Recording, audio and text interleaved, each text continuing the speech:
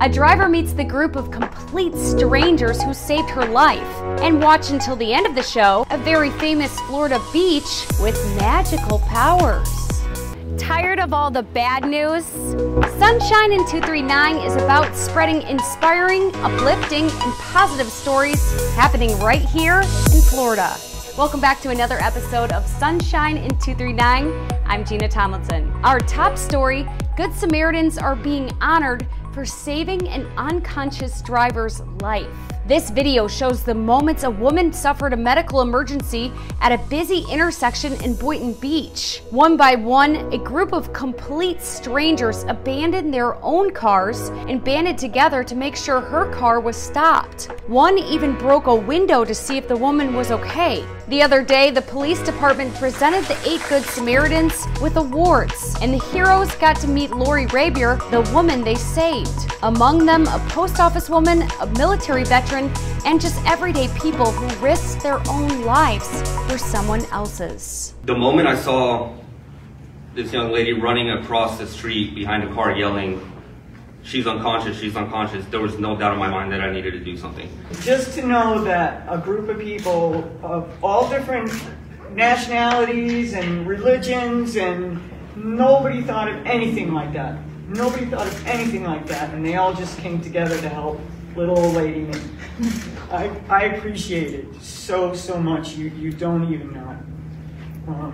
And my children love you. Many of us are passionate about protecting the wildlife and environment here in Florida. Look how many Jeeps showed up for a big event in Panama City Beach, raising money for wildlife protection. The fundraiser was called Topless for Turtles, and thousands came to have a fun time cruising while giving back to a worthy cause. And a baby owl is reunited with mom and dad thanks to 2 4th graders on Marco Island. Amy and William, who go to Tommy Barfield Elementary School, spotted the baby chick who was stuck in a storm drain. The 2 students alerted teachers who, with the help of wildlife volunteers, were able to rescue the little guy. I feel kind of good now the baby owl is with their parents. It was a great thing to do. And of course I got famous. That little boy, what a hoot. And you can give back to the boys in blue this weekend by attending the First Responders Fest in Naples. There will be a live performance by the Ben Allen Band, food tents, activities for the kids, and amazing raffle prizes Friday night. And did you know the Florida Everblades are in the playoffs? Actually, the Eastern Conference Finals. So things are heating up at Hertz Arena lately, and if you want to cool off and watch a game, tickets are on sale today. I posted a link where you can get discounted tickets in the comments. Plus, limos, dancing, and red carpet debuts. The Fort Myers Film Festival is already airing downtown and will go until Sunday. Now it's time for Off the Menu.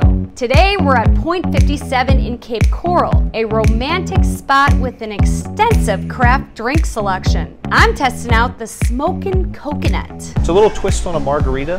What we do is we take Jose Cuervo 1800 tequila, fresh pineapple juice, we do lime juice, a little bit of honey that we use in-house, and we smoke it with applewood, so it has that nice toasted coconut aroma to it. If you're a meat lover, the Beef Tip app is definitely the go-to.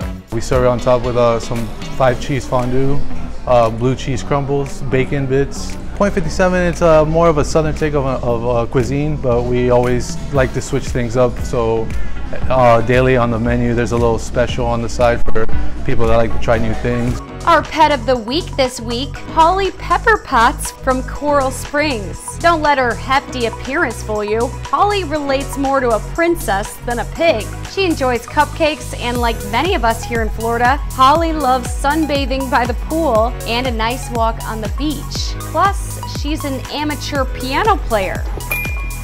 Did you know the white sand on Siesta Key is believed to have special healing powers? Unique to any other beach, the soft powdery sand on Siesta Beach is over 99% quartz. Many in Sarasota's holistic community claim the quartz crystals can restore balance to someone's emotional state, help the immune system, and enhance spirituality. Some beachgoers notice a renewed sense of energy after visiting the magical beach. Drum circles and yoga sessions are often held there, attempting to utilize the sand's power. Now, if only the sand was magical enough to stay at the beach and out of my boyfriend's truck.